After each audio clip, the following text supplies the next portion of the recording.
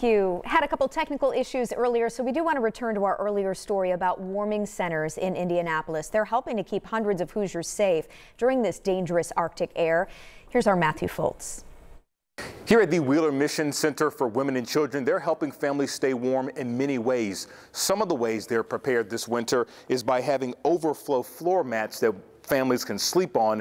And some women I spoke with say they're just thankful and grateful. It's an amazing facility. Go by the rules. You stay warm in bed. And I'm thankful. Stephanie Wagner is staying here at the center. She spent the last 2 days off the streets, a place she says she normally would be. On the sidewalk, freezing, trying to keep myself warm. Wagner comes without a place to call home. If you haven't experienced it, you can't imagine. Now making the most of her time here to get back on her feet. Eat, shower, and I'm thankful.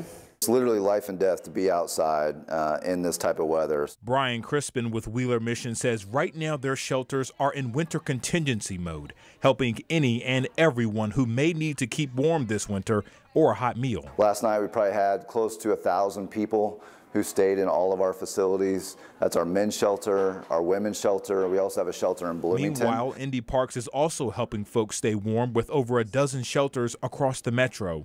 On Sunday, they had to close their Brookside Park location due to power loss and no heat. In the meantime, Hoosiers like Wagner are just grateful for a place to get back on her feet, one step at a time. 1 second at a time, but that's what it takes. But move forward, head up and smile.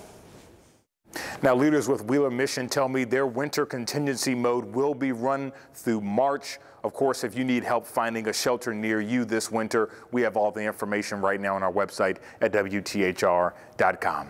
Reporting in Indy, I'm Matthew Fultz, 13 News.